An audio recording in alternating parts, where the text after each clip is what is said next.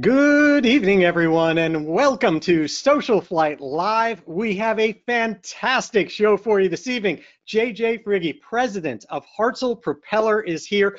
We're going to talk about so many wonderful things with this amazing company and hopefully teach you quite a bit about your propeller and what it means to you and maybe your next one as well during tonight's show. Before we get started, just a few things. Fall flying is absolutely booming inside of SocialFlight. We have tens of thousands of aviation events and destinations, cool things to do, and also our destination digest. We've added thousands of destinations that you can fly to all around the country and the world, and all you need to do is go to socialflight.com and just look for them. They have ratings and reviews and photos. They have like indications as to whether a courtesy car is available there. Pretty much everything you can imagine. You can add your own favorite destination, and we also send out our Destinations Digest email with a sampling of things that are in your area. Some are local, some are a little farther, maybe 500 up to 500 miles away, and then a few really aspirational, wonderful ones on a national level. And so be sure to check all of that out on socialflight.com. And in addition to that, we also have our Fly to Win challenge. And in our Fly to Win challenge, you just get the SocialFlight mobile app, get out there and fly. It gives you points, even for your home airport. You just check in once and you've got points to win. We just gave away a Lightspeed Delta Zulu headset. Our winner was Ryan Leeward of Louisville, Texas. He flies a 1947 Stinson 108. He won that headset. Now we're giving away another one. And so again, all you need to do, get the app, get out there. Even if you check in once, you're entered. If you fly many times and get on our leaderboard, you can get additional entries to win. And also, as we approach the end of the year, we've got courses on our FAA Learning Center with wings credits. If you're an A&P, you can compete or be part of our Aviation Maintenance Technician Awards program, where you take courses towards that. Or if you're an A&P with inspection authorization,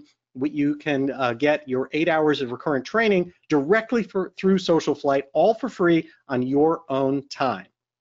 Tonight's broadcast is brought to us by Wipaire and their amazing new Yukon propeller made by Hartzell that makes caravans on floats literally leap out of the water. It is really, really amazing. And in addition to floats, Wipaire offers nearly every type of service you can imagine, from maintenance to avionics, paint, and interior work. We visited their South St. Paul facility and factory many years ago and have a video about that. If you're ever in the area, coordinate with them, check it out. It is so cool to see all of that in action. Now to tonight's guest. As President of Hartzell Propeller, JJ Frigge is responsible for every aspect of the business, including the development and education of Hartzell's strategy and the way that they deliver on that commitment that Hartzell Propellers are built on honor. A veteran of over 13 years at the company, JJ understands how to provide quality products and outstanding customer support while ensuring the financial success of the company as well. And that can be very difficult to do in the specialized market we have here in general aviation. So it really does matter that these companies thrive and survive and that they can support all of us at the same time.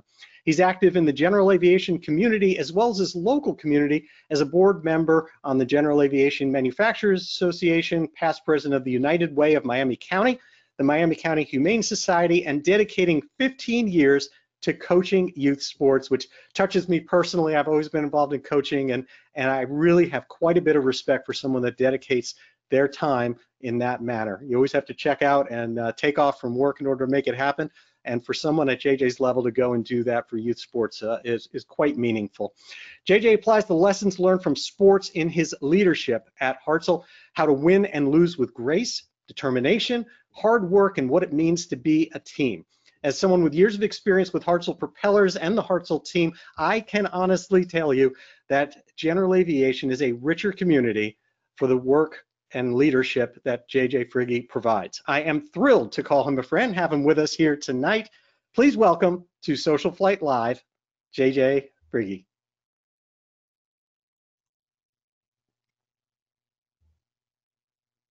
Hey, JJ, how are you doing tonight? I'm doing great. How are you, Jeff? Excellent. Thank you so much for taking time out of your evening to join us here on SocialFlight Live. I know how busy you are. You bet. I'm really thrilled to be here. I appreciate you having me. Thanks. I want to lead off with something. We mentioned during the introduction, of course, that you're a board member on Gamma, and Pete Bunce, the president of the General Aviation Manufacturers Association, Gamma. We've been fighting this thing for the industry. You do a lot of work for the industry. Gamma does a ton of work for the industry, and along with Mike Bush and AOPA and the work I've been doing and the entire group, Pete has really led a charge against something we've done a couple shows on here recently called the Moss interpretation. And the Moss interpretation really threatened how general aviation maintenance happens because it was redefining how supervision happened that could have really completely stopped owner maintenance and how we do A&P training, just about everything that way. And I want to announce to all our viewers that literally 2 hours ago, we just received a letter from the FAA that will be public that you will start seeing tomorrow. And that letter reads, in part, after talking about referring to the regulation in question, that they are issuing a stay of the Moss interpretation. That the Moss interpretation now is on hold. It does not represent a conclusion to this, but it will not be enforced until they have time to really go through this, hopefully along with the industry, and come up with a good thing. So thanks to Pete, to the industry, to Mike Bush, to everyone who's worked on this, and thanks to you for your role on the board of Gamma as well. Certainly. That's great news. So I want to talk, of course, about your background in Hartzell. Hartzell is a remarkably historic company. I always knew that it was, but the more I dug into it, the more my mind kept getting blown about how far back this really goes and what impact in general aviation history Hartzell has had. Can you give me a few points and then maybe I'll go through a couple I saw here? Sure, be happy to. So you mentioned actually Hartzell Propeller goes back to 1917.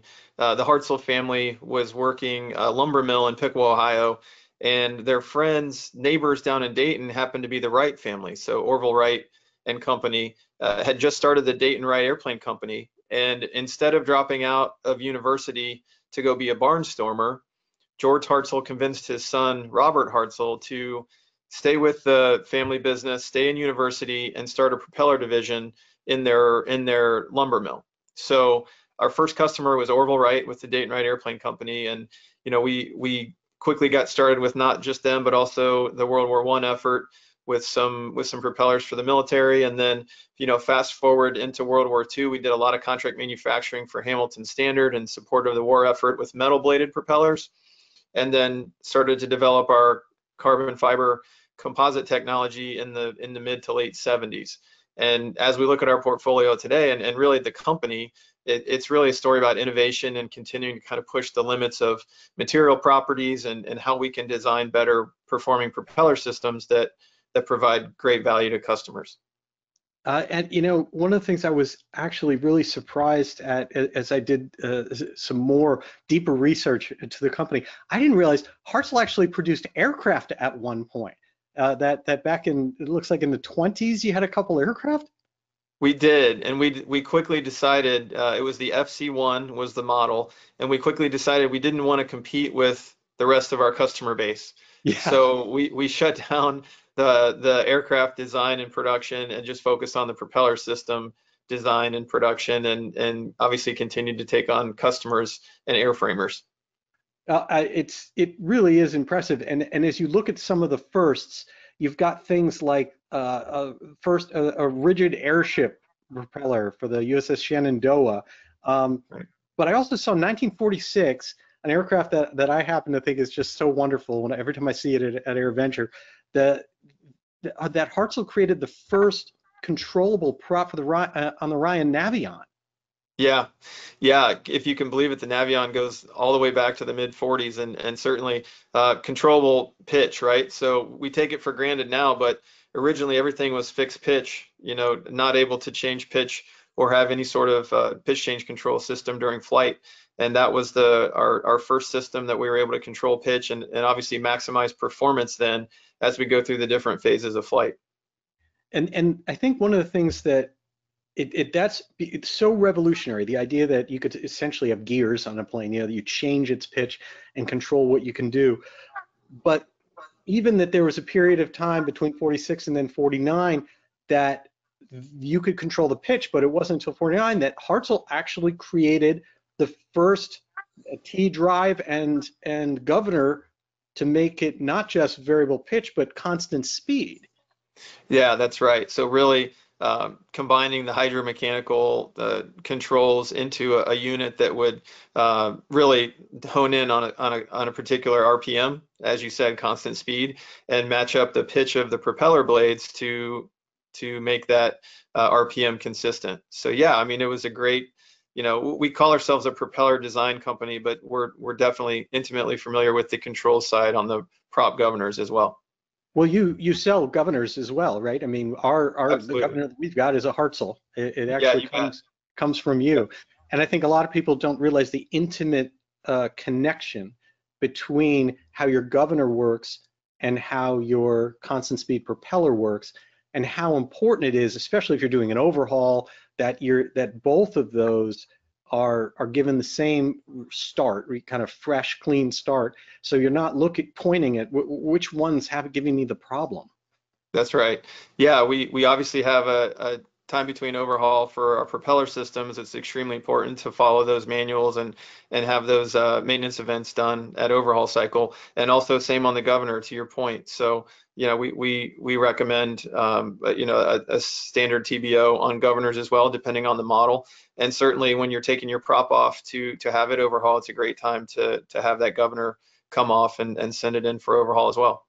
Yeah, I think I've written about this before in my OPA column, but I really sincerely believe it, that propellers are not given the due reverence that they really deserve and should command, because the forces that they're under, the what they actually do, the fact they are a single point essentially at the pointy end of the spear of potential failure if you don't care for it properly, and what they really mean to performance just cannot be overstated.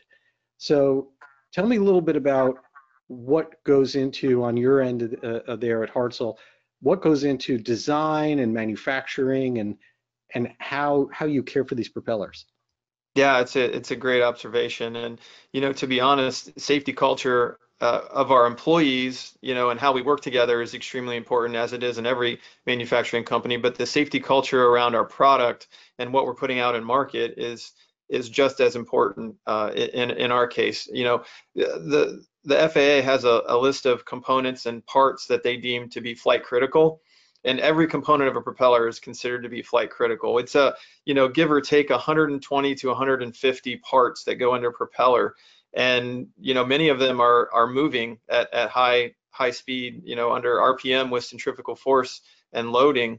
And so we've got to be, really focused on the quality and safety side when we start our designs. So what's worked well for us is to have a core system, whether that's on the steel hub side, with a steel hub, pilot tubes, and then clamps that bolt the blade, that affix the blade to the hub on the steel steel retention side, or on the aluminum clamps style shell system. We really have spent a lot of time honing the virtues of those systems and then just versioning those out. Because when you do a clean sheet, you've got to look at your FEA, you've got to look at where your fault modes are, and certainly we do clean sheets as well. But really designing for safety and designing for manufacturability and repeatability and high quality is something that we really focus on every time that we are endeavoring to design, a new system or version out a system that we already have. So I guess I would say every metal part that goes into a propeller goes through a non-destructive testing, whether that's an eddy current for steel parts or a powder coat black light process to look for cracks and blemishes on aluminum parts. We build safety into everything that we do, from the design to the certification, which we can also do ourselves through our ODA that we partner with the FAA on, to the production, and then certainly the service and support side with our recommended overhaul cycles and annual maintenance and those sort of things. So as you said, we're the point of the spear for getting an airplane in the air and keeping it in the air, and we want to make sure that safety is paramount throughout the entire process. Yeah, it is such an important point, I think, to make. And you mentioned it being flight critical. I mean, the FAA guidance and the regulations around what people can do with different components of an aircraft, I think, make that so clear. As a licensed mechanic, I can do a complete major overhaul in an engine. I can tear the thing completely down. But what I can't do is open up a propeller. And there's a Right. reason for that. And can you give me some examples as to why that is so flight critical that mechanics can't just open up a propeller, do an overhaul themselves?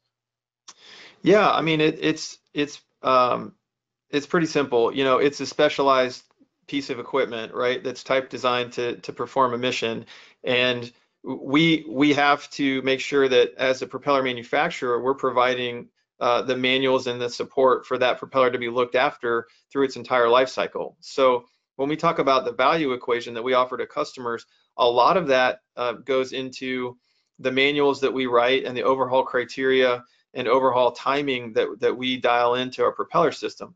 So again, everything that we do is that goes onto a certified airplane is a certified propeller application. On the Hartzell propeller side, even when we're installing on an experimental aircraft like a Vans or an RV, that still has a certified pedigree to it from a propeller system standpoint.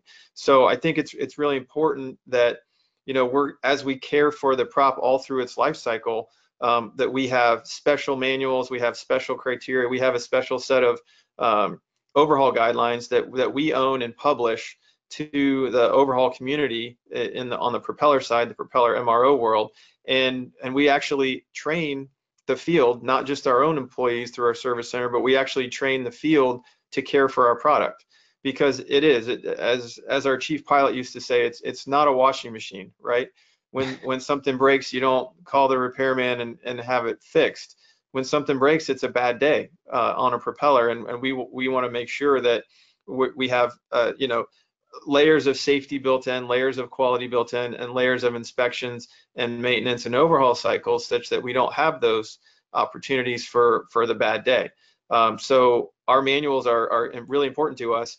We update those quarterly or more often if needed, and we are publishing those to the field, to Part 145 shops all over the world, for them to go then and care for our product according to those manuals and processes and procedures. So you're right, an engine mechanic, you know, isn't technically qualified to work on a propeller, but it's also something that we're trying to make available to the field, again, in a safety culture type of environment, where we want you as a customer to be able to go to a regional center of excellence to have your propeller worked on. We want you to have accessible MRO events such that you're not spending months of downtime because you had a prop issue.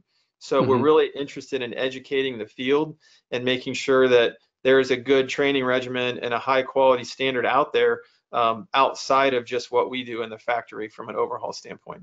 Does that make sense? Yeah, that makes a lot of sense, because ultimately we need to have a really good educational cooperation between the frontline maintenance facilities out there, the folks like myself and others that are out there working on aircraft, so we really understand, so the right grease is used, so the props are not over greased, so things are maintained properly, so we know what to do in different situations, how to balance a prop dynamically, all these different types of things. But at the same time, I've been inside a prop shop. I would encourage anyone who's anywhere near one, if they can get a tour, to do that, because as you mentioned, it's so flight critical. Every component ends up with non-destructive testing. Every component gets specialized measurements and things that just can't happen randomly out there in the field. And that's why we, as mechanics in the field, as opposed to a repair station, propeller repair station, are not certified to actually open it up and reseal it or do something like that. Yeah, absolutely. Yeah. So it's also, I mean, it's fascinating to me, I guess, how much goes into it. Tell me a little bit about the development process, because you guys have come out with quite a few new designs and new propellers. I've seen more come out of Hartzell. than maybe even you see coming out of the experimental world. Like, you are always coming out with a new prop, new application, something really cool, which I love seeing coming from a certified products company. Tell Yeah. me what goes into it, how this happens. Well, it starts with a really strong design with material properties that tend to outperform the competitive set, right? So carbon fiber, for example, or aerospace grade aluminum, we try to use the best materials available to us to design the propeller so that it outperforms and it performs at a high quality way. So that's kind of the first piece around our design philosophy. And then as far as getting to market, we really have what I call a three-legged stool. So we partner very high upstream with OEMs like Pilatus and Cirrus and Piper and Dyer and Air Tractor and all these companies that are the leaders in general aviation in terms of aircraft production. We're partnering with them upstream so that we can type design for the mission, right? A Cirrus wants to go fast, and a Dyer wants to go fast, and an Air Tractor wants to be able to yank and bank and have great low end thrust. So we have the capability with our analytical tools and our engineering team to be able to design specific for the mission to achieve max performance. And so for us, the best combination at that OEM level is to partner with not only the airframer, but also the engine manufacturer, and then really develop an optimized system that's meeting the mission profile for that particular platform. So that's kind of the first leg of this stool. We're invested with our engineering team at the upstream level with our OEM and engine partners to design specific for the mission. Then when we think about the aftermarket and the installed base, we have our top prop program, which is a great collection of over 100 different STCs that we have, which really are new props going on to existing airplanes to make that airplane better in some form or fashion, whether that's low end takeoff and climb, like we do with the Trailblazer propeller across some different STCs that we have, or whether that's high end performance on cruise, like we've done with some of our 5-blade composite STCs. We really, again, designed for that particular airplane and what we know about the user base, and then we're able to STC that again through our own ODA with the FAA and bring those props to market through our top prop portfolio. And then the third leg of the stool is really partnering with modifiers and customers out there like Wipaire, who have a great engineering department themselves and are really invested in growing the GA category and have a ton of know-how and knowledge around a particular platform, like the Caravan, for example, where they want to do the STC program themselves and bring that product to market. And so we provide to them a fully type certificated propeller that's approved for that airplane, and then they go do the test flying and get the STC and sell that STC into the market for that airplane.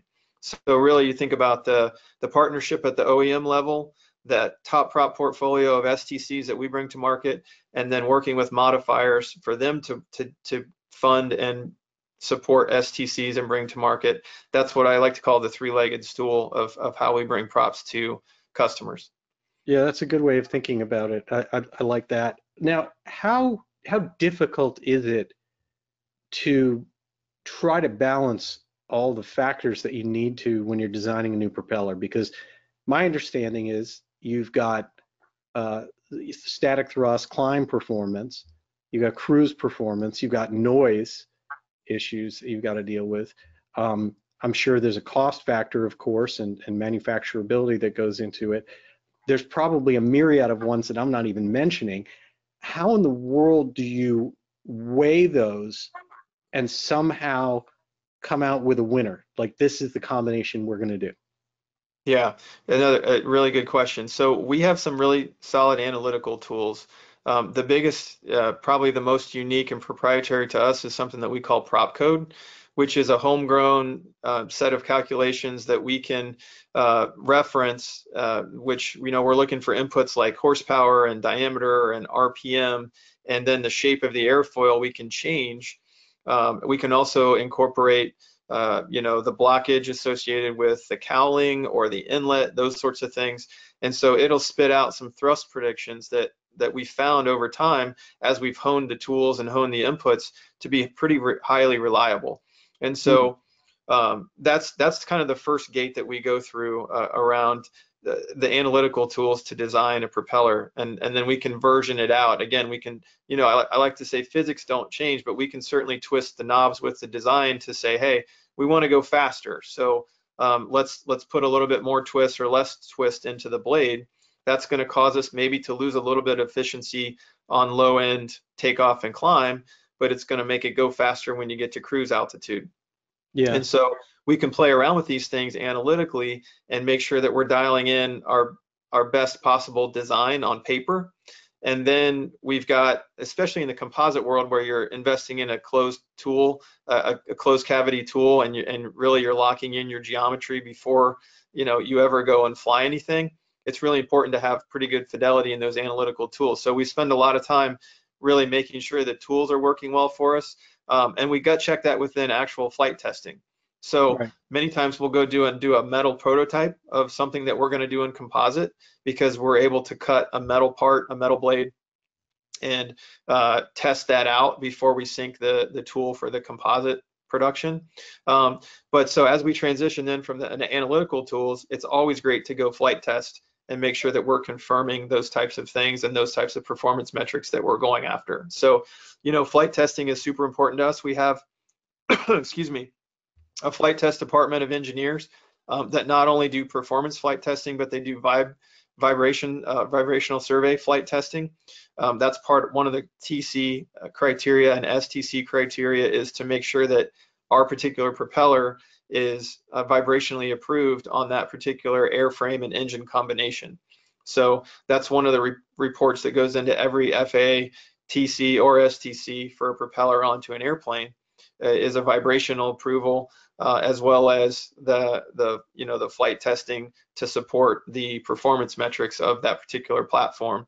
And then finally, on the composite side, we spend a lot of time looking at the fidelity and integrity of the blade design itself, because whereas metal, it's a unique single structure piece of aluminum, in composite, you've got dozens of layers of carbon fiber laid up over a solid foam core, integrated into a stainless steel shank with a nickel cobalt leading edge. So you've got these different characteristics of materials you're using, and we need to make sure that the fatigue of pedigree of that blade will withstand what we call an unlimited cycle from a lifing point of view. So 70,000 type of flight hours is what the FAA calls unlimited life.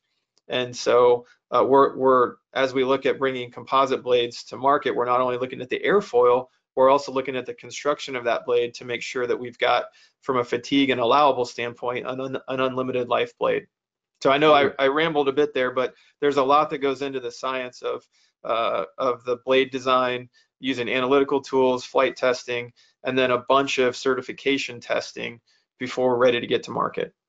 No, I think that is exactly why it is such. It's funny you use the word science for it, which it certainly is, and yet I think of it as much science as I do as kind of the black arts of propeller design, because there seem to be such infinite number of variables involved. I almost wonder, and I'm curious about this, if you think, based on what you've seen during your tenure, of how you've learned that the model has to evolve to get better and better. If you think that now with AI and new data models and all sorts of other things that are coming, if you think that this is going to be an area that changes a lot, that the propellers that you see a decade from now from Hartzell may look different and perform even better. I think it's possible, on a couple of fronts. The analytical tools matched up then to verify via actual flight testing. I think I'll come back to that in a second.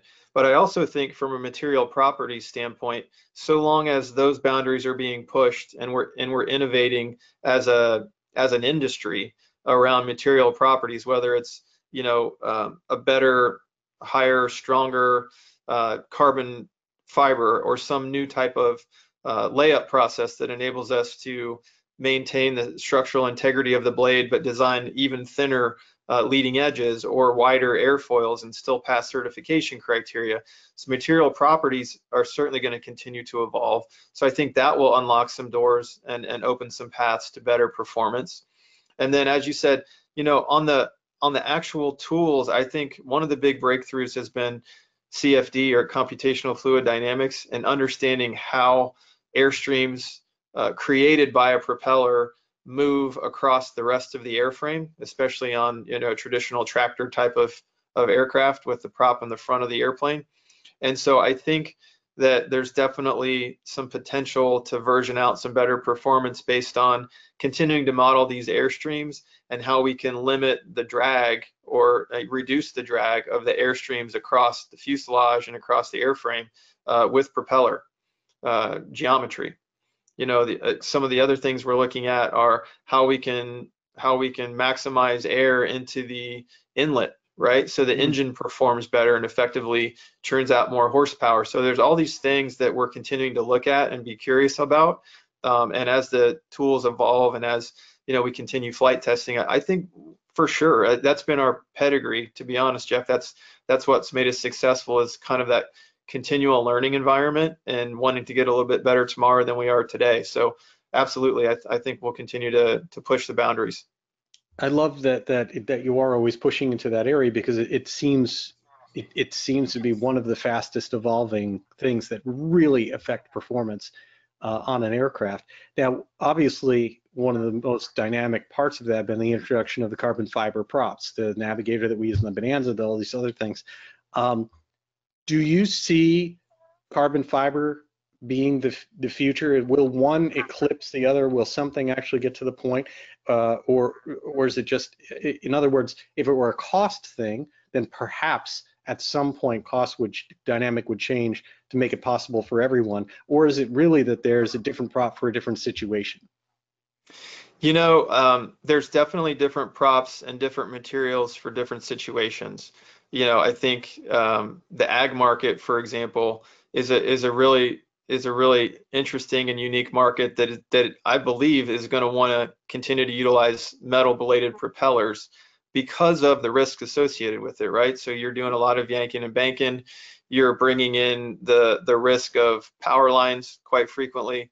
And a metal bladed propeller is just by definition going to be stronger and able to withstand a line strike or a wire strike by cutting the wire and having, I'll say, usually non-catastrophic type of damage to the blades, right?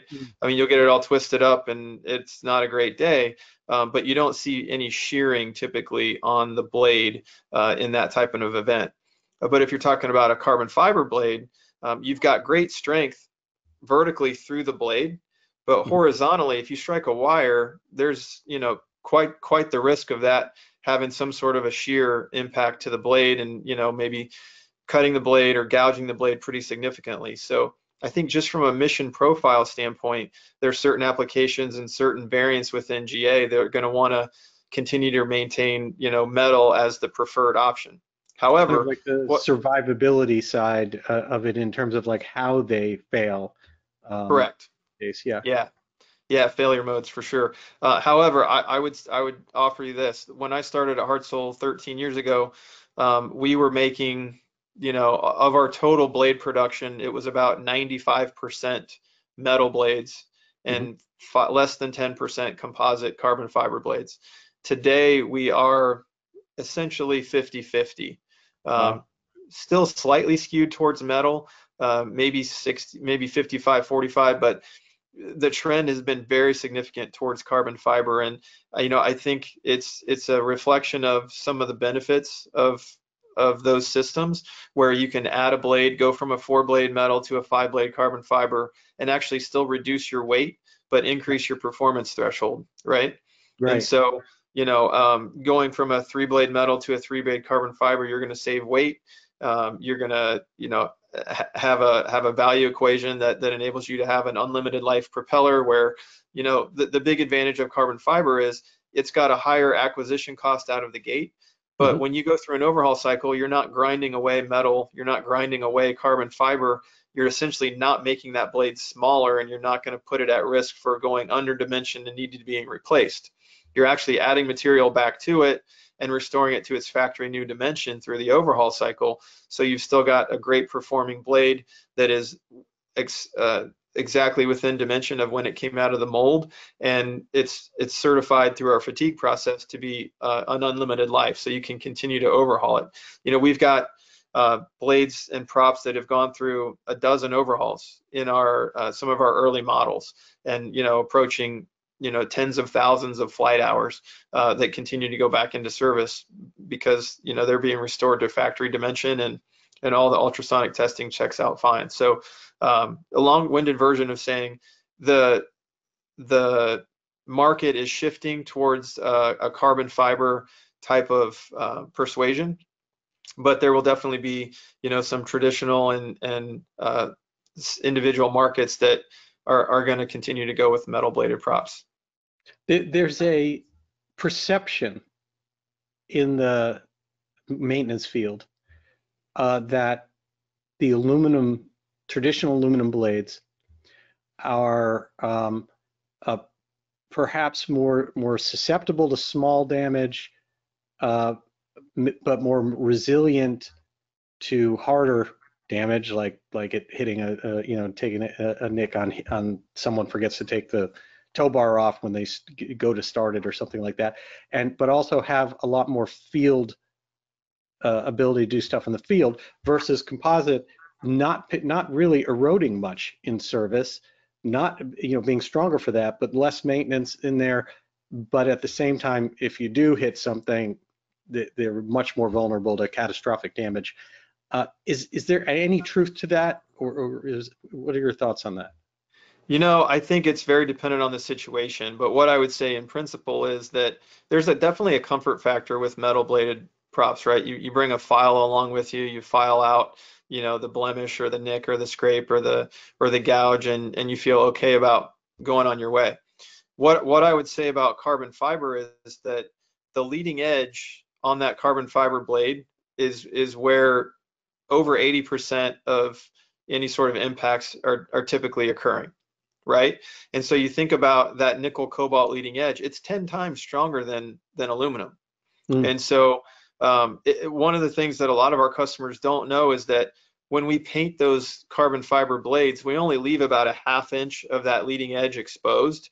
And so a lot of people think that that's all the wider it is, when in fact our leading edges range from about 1.5 inches to over 2 inches wide per side.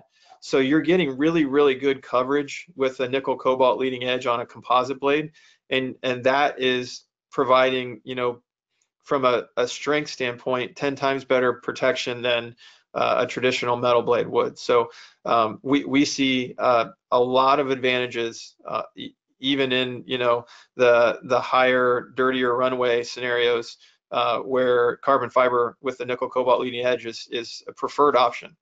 So I would say, again, a comfort factor, many decades worth of experience with aluminum bladed props, and they hold up very well. And you're right, there is an ease to a field event where you can file that out.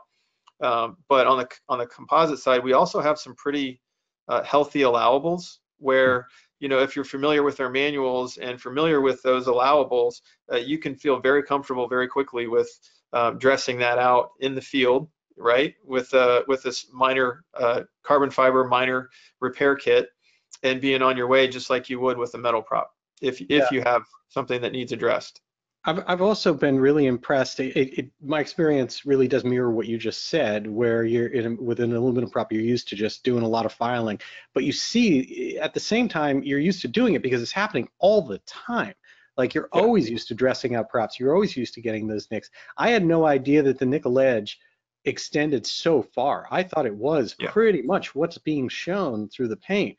And that explains why there's so little wear that I've actually experienced, even on the blade face, which That's right. For those who are not familiar with the blade face, that's the part that kind of faces you in the cockpit on a tractor design, on a traditional design, and that's where you get so much abrasion from maybe small, tiny pieces that get picked up of sand and grit or things like that.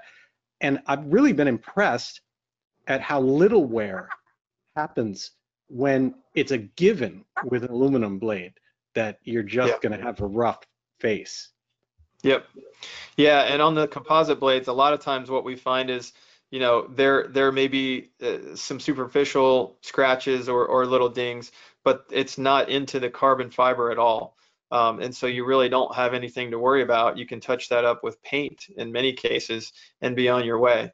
One of the other things that we do on our carbon fiber blades in many of the applications is we have a mesh erosion screen that we put outside of the carbon layers. Mm-hmm. And so we co-cure a mesh erosion screen that really absorbs all the way through, especially the outboard section of the blade, behind the leading edge. It absorbs and is able to kind of shield the blade from any of the more, moderate type of FOD that you might see.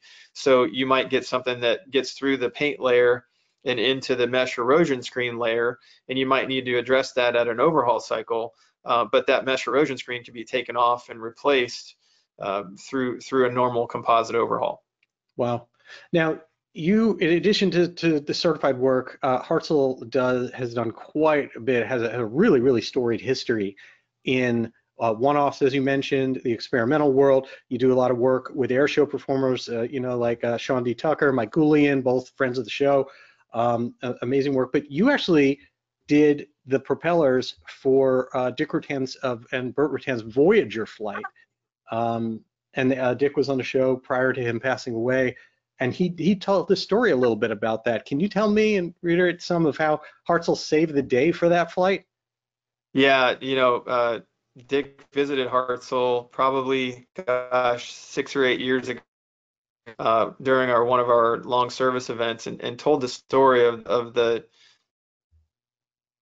Voyager trip, and just had 350 Hartzell employees completely captivated for 2 hours while he went through the story.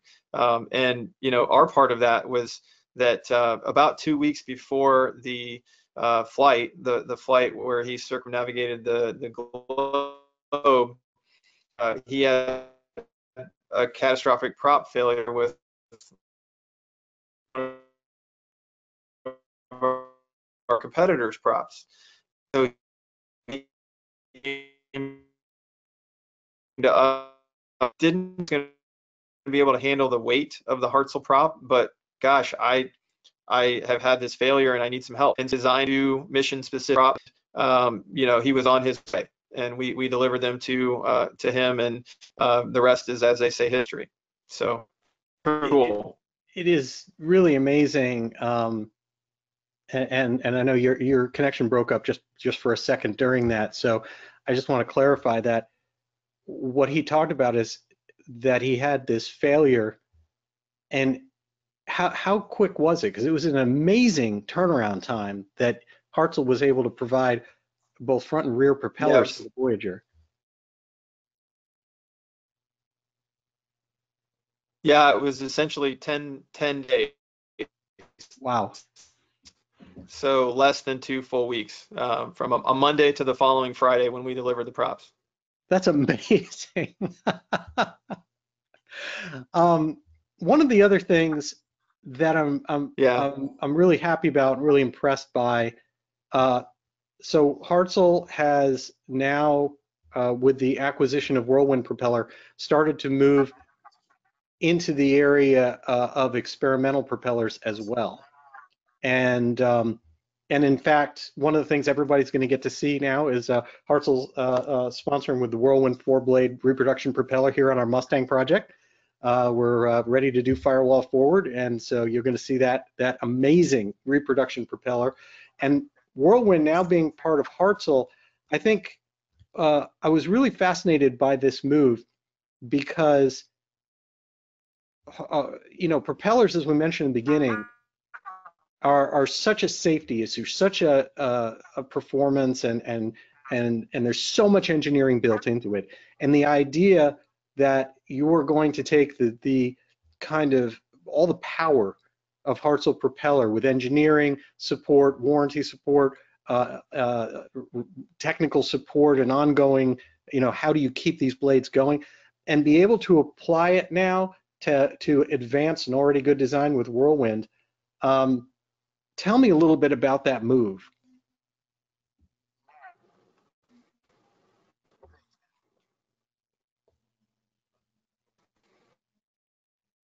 Did we lose you, JJ?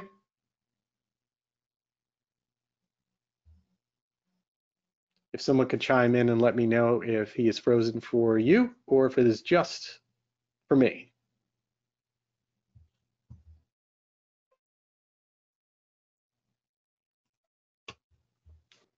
JJ, are you there?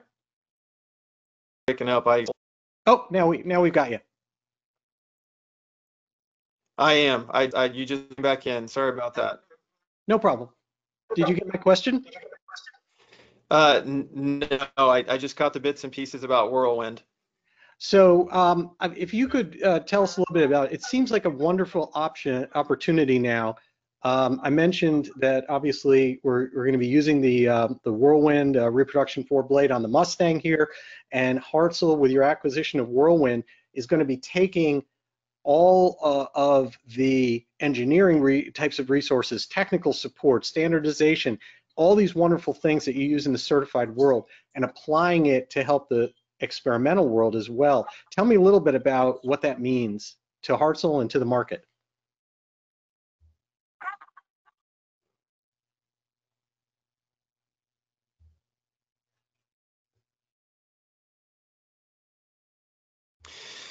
Right. So I think that first thing I'd say is, Whirlwind comes with a very, very great pedigree in terms of the product and how it's performed in market and the brand organically. For us, we were really interested in partnering and acquiring that product line because it's a great complement to what we do on the certified side. And so, of course, Whirlwind is all experimental, which comes with its own design criteria and philosophies without all the certified requirements. But for us, we're deeply committed to really learning about the product portfolio and the advantages and the applications where it's a really good option, and continuing to grow that out on the commercial side and broadening the distribution to a wider consumer base. I think for us, again, it's a great entrant into the fixed pitch ground adjustable side for carbon fiber. It's a really fun entrant into the airboat market for us, which we've never experienced before. And it's going to give us the opportunity to learn, some things that we haven't experienced before in terms of how you design some of those lower end horsepower systems, but also then start to apply quality standards and overhaul criteria to this great product, to make sure that we're, again, looking after it through its full life cycle, like we do with the Hartzell brand. Yeah, I mean, that's one of the coolest things now, because I take a very conservative approach into the experimental market, right? There's areas that as a builder you want to experiment in, and those should be areas that the builder is comfortable and the builder feels they have expertise or the resources for expertise in.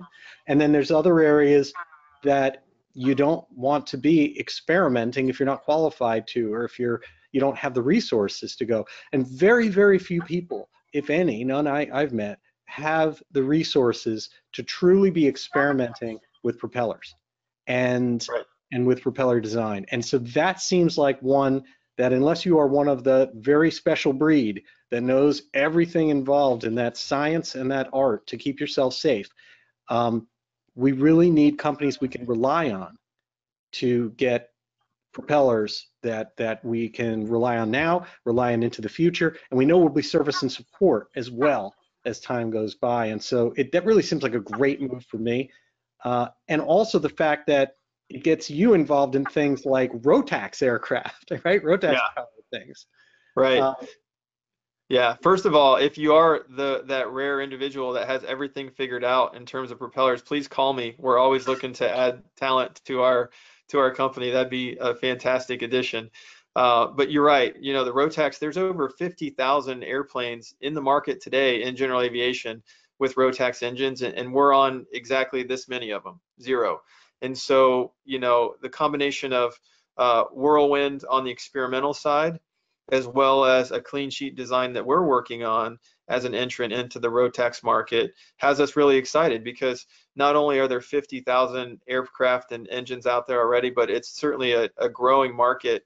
And many traditional OEMs are now looking at Rotax as, a potential lighter weight engine, lower horsepower option for some of their platforms. So certainly we think that's going to be an area of growth in the coming years for GA, and specifically on the lighter side.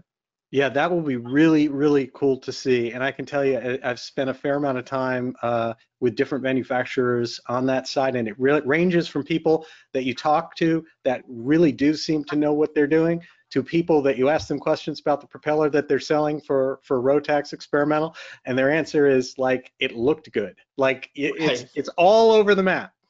Right. And the idea that we will be seeing in the future a Hartzell branded propeller that you guys stand behind and say, this is why, and have your data, is pretty cool. Yeah. In fact, we just shipped our first test hardware article to one of our strategic OEM partners to begin flight testing on the Rotax engine and airframe variant, and I'm so excited. It's just a beautifully designed 3-blade propeller, and I think it's going to be a great performer, and certainly, as you said, carry that certified pedigree into this new market. Absolutely. And I have to ask you something here. So we've talked about propeller design, and we've talked about all the different factors that go into it. Given all of that, given the fact that you're balancing noise and vibration and performance and climb and all these other things, at the same time, I have to say, when I come by and I look at especially the newer propellers, especially the carbon fiber propellers coming out of Hartzell, they are sexy as hell. I mean, when you're looking at these things on the ground, they look like they're going, 300 miles an hour on the ground. There must be. Is there some level that of how the thing looks that factors into your designs? Oh, absolutely. I would say, 20 years ago, not so much. We were known for, paddle style, type of blades that looked very, I'll say, utilitarian might be the best word for it. But with the advent of, again, the evolution of our design tools, certainly dialing in performance and ramp appeal, aesthetics is part of the mission, right? I mean, a lot of the folks that are in the prop market are doing it because they want something that looks cool and is might have a cool name associated with it, or it provides some performance benefits. So yeah, certainly ramp appeal and aesthetics are go into every design that we put out there.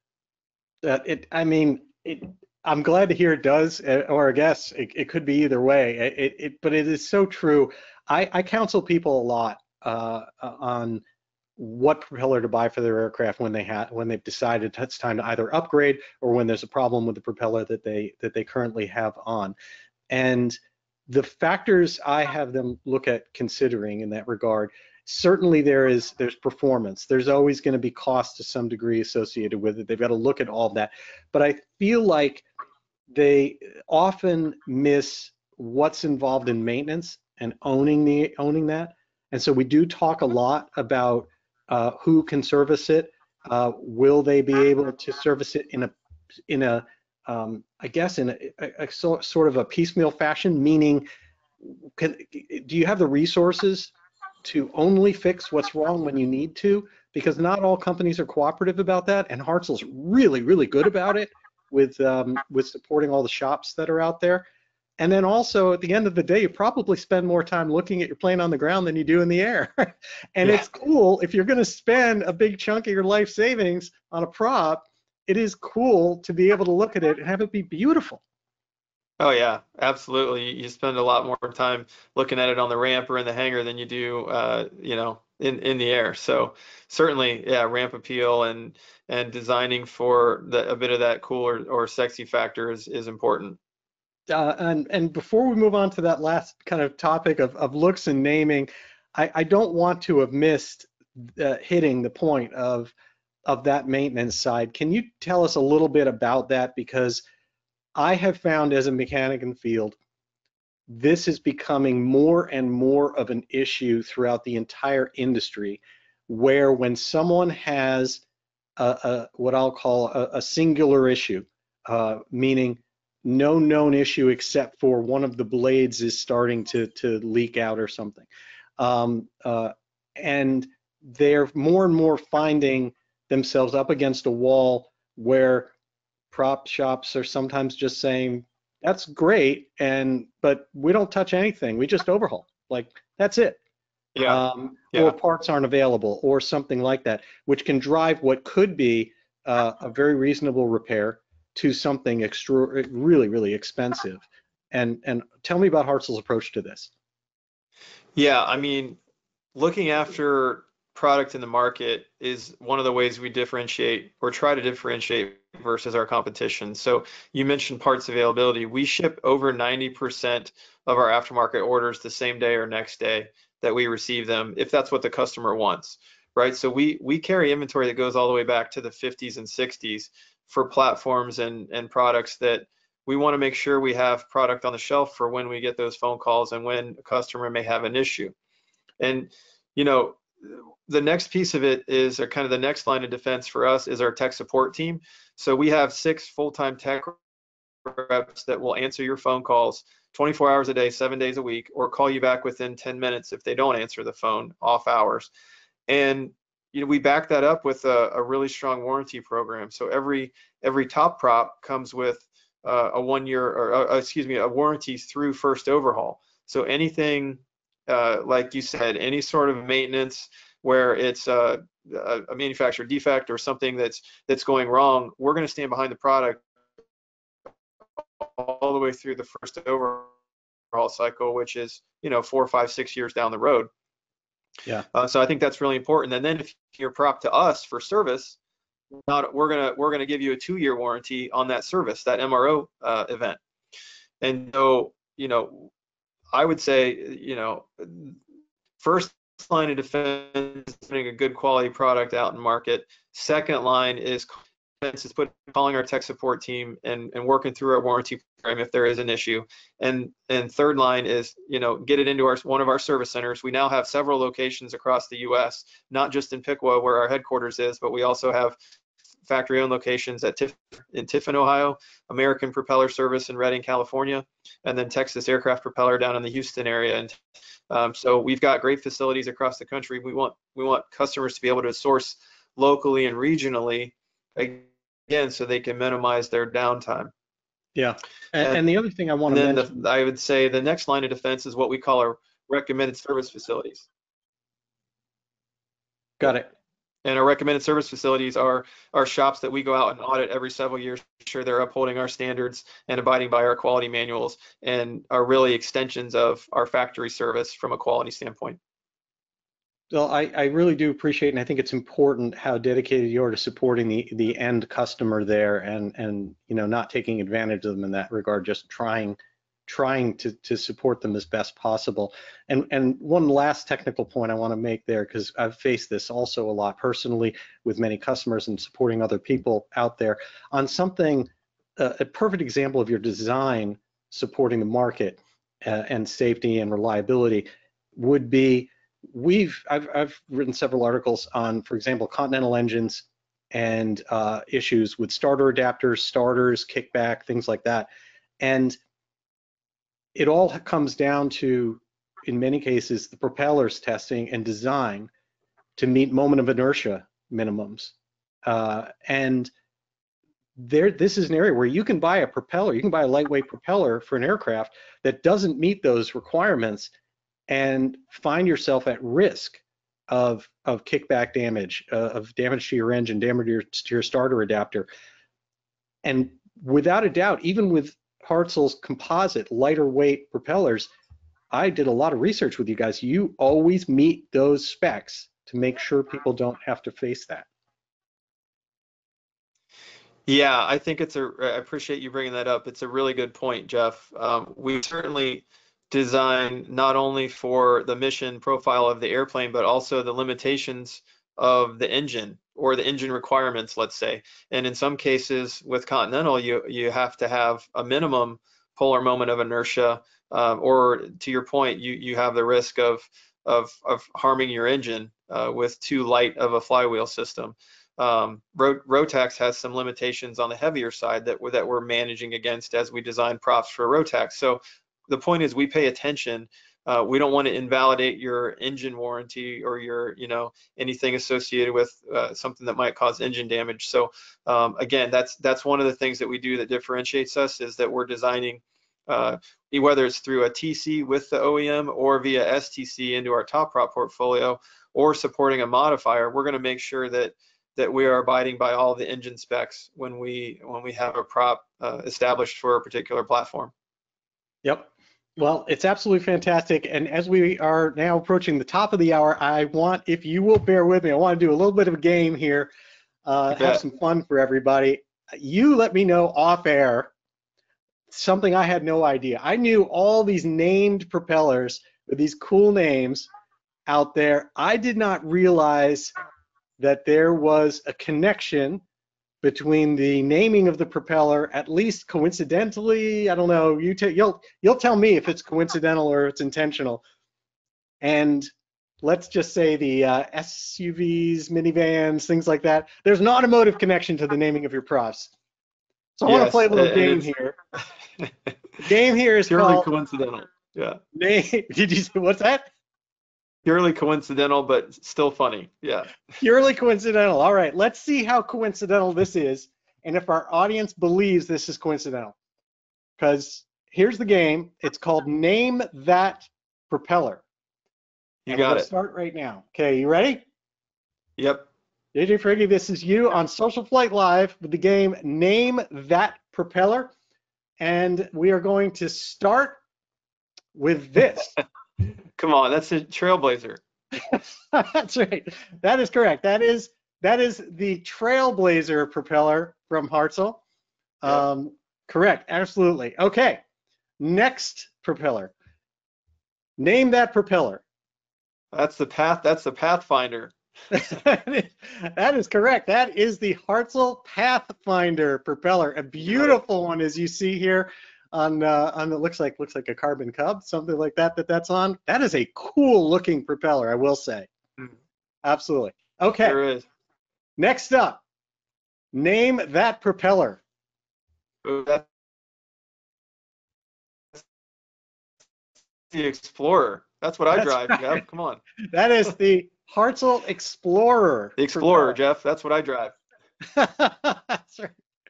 Okay. Next up here. Yep. Name that propeller. You got it.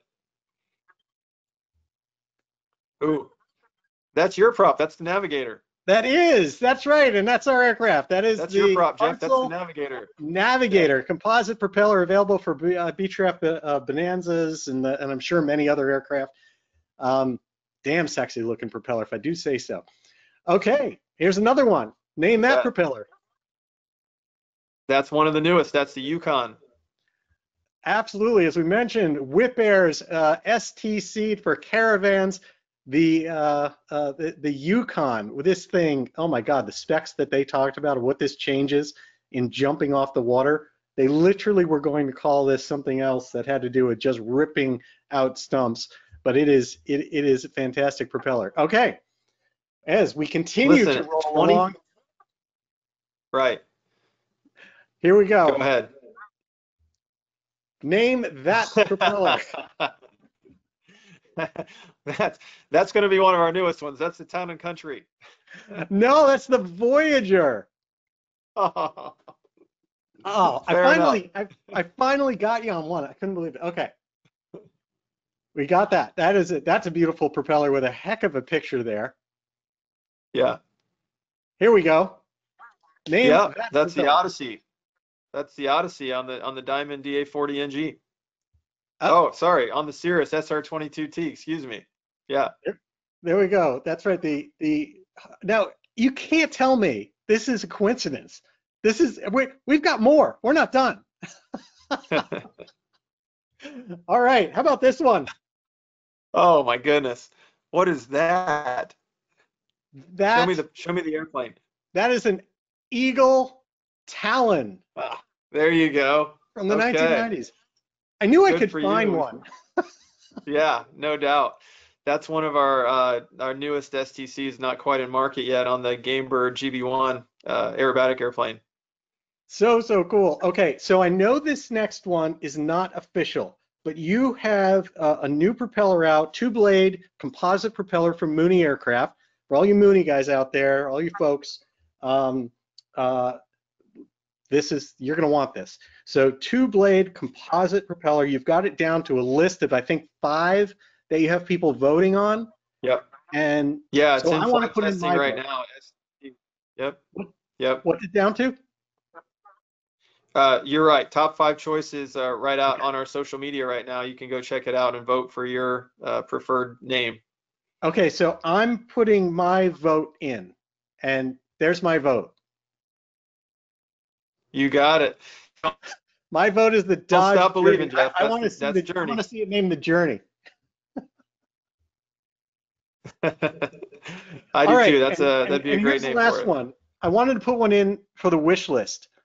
So this is what I want to see for the. Whoops, I put the wrong thing up there. That's the prop. That's the prop for the Journey, right? If I win, if it becomes Yep, the you Journey. bet. Yep, And then that's right. here's my wish list for one here. You mentioned earlier we need a Hartzell prop called Yeah, the Town and Country. I'm thinking something like this that could hang in people's offices. there you go. There you go. Looks good. Look at that brass leading edge. That's fantastic. Yeah, it's a bit of a difference, a bit of a breakaway from composite. It technically is composite in design, I suppose. Multiple Yeah, materials. you bet. Yeah, yeah. Too Well, funny. JJ, thank you so much for taking time to join us here tonight on Social Flight Live. It's been absolutely fascinating. I am grateful for everything that Hartzell does for general aviation, your support of the industry, your support of Social Flight. There's going to be a lot more to come where we're going to show people a lot more, especially with that new prop for the Mustang. There's going to be so many cool things coming. And I just want to say thank you for taking time to join us here on the show. Oh, it's my pleasure, Jeff. I really enjoyed spending the hour with you, and certainly had some fun along the way, and just really appreciate what you're doing for the industry as well, or educating around safety and all these things that make GA a great experience for so many. So thanks for what you're doing as well. You are very, very welcome. I look forward to seeing you next week at NBAA. You always have a heck of a showing out there. Yeah, it's going to be great. Stop by and see us. We're in the main display area, and can't wait to chat with customers and both of our products as well as our OEM aircraft partners and engine partners. So it's going to be a great week, and looking forward to being there. You got it. Have a wonderful evening. All right, you too. Thanks, Jeff. Thanks. Good night. And thanks to all of you for taking time out of your evening to join us here on Social Flight Live.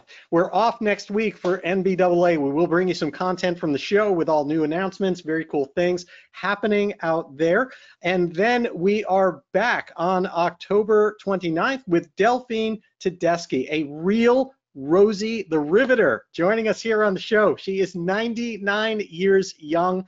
Cannot wait to introduce you to her. And it is just going to be another wonderful show.